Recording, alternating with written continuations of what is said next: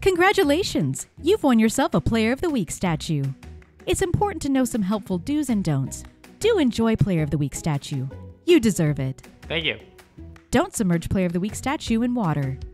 Do store Player of the Week statue properly when not in use. Don't use Player of the Week statue near open flame.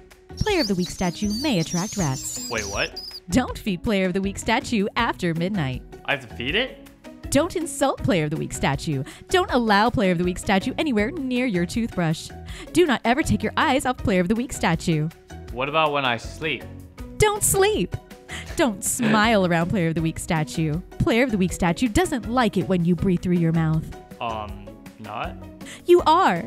Don't tell anyone you love about Player of the Week statue. Don't let Player of the Week statue get into your head. You know what? I don't want this thing anymore. Do not walk away from Player of the Week statue. I said, do not walk away from Player of the Week statue.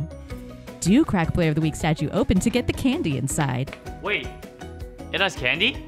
Don't be an idiot. Player of the Week statue is not recognized as legal currency. Side effects of Player of the Week statue may include headaches, dizziness, swelling, and parasitic nose frogs. Do not use Player of the Week statue if you are allergic to Player of the Week statue. Do not operate heavy machinery while using Player of the Week statue. The first rule of Player of the Week statue is don't talk about Player of the Week statue. Player of the Week statue knows what you did last summer. Nobody puts Player of the Week statue in a corner. Player of the Week statue may be closer than it appears. Player of the Week statue. Now with extra rules, only from Riot Games.